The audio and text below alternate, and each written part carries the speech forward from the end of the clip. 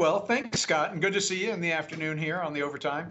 The crux of the analyst position is the stock is trading where it was trading at the heart of the pandemic 2 years ago, same exact level. And if we think about it, at that point in time, air traffic was down 90%, 90%. Now we're within 10% of 2019 levels. And, we're generating, at Delta's case, $1.6 billion in free cash flow in one quarter. And the analyst rightly says, what's going on here?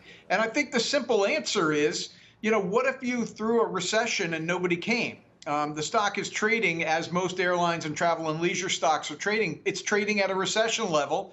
But there's a lot of indications, including CEO comments over the last few days, that indicate there's no recession in the near term.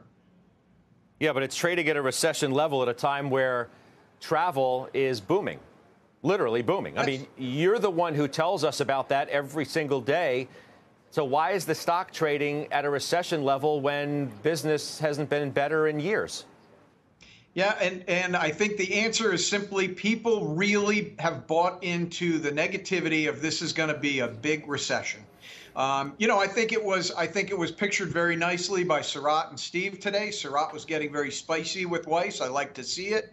On the one hand, you've got Steve saying, we're going to have a recession. We're going to have a recession. Air demand is going to go down. On the other hand, you have Cerity, myself, and Ed Bastian, the CEO of Delta, saying, look, the consumer is strong and the demand from consumers is strong, while at the same time, and this is Mr. Bastian, saying that international and business travel is now picking up, which is great for the airlines. Again, yeah. I say rhetorically, what if you had a recession and nobody showed up? And I'm going to leave it rhetorically because everybody's got their own answer to that.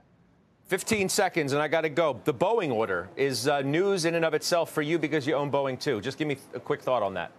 Yeah, stock was up, I think, about 5% before it trailed off with the rest of the day. What I really want to see is 787 deliveries approved by the FAA. The head of commercial aircraft says we're in the ninth inning of that, so it should be any day.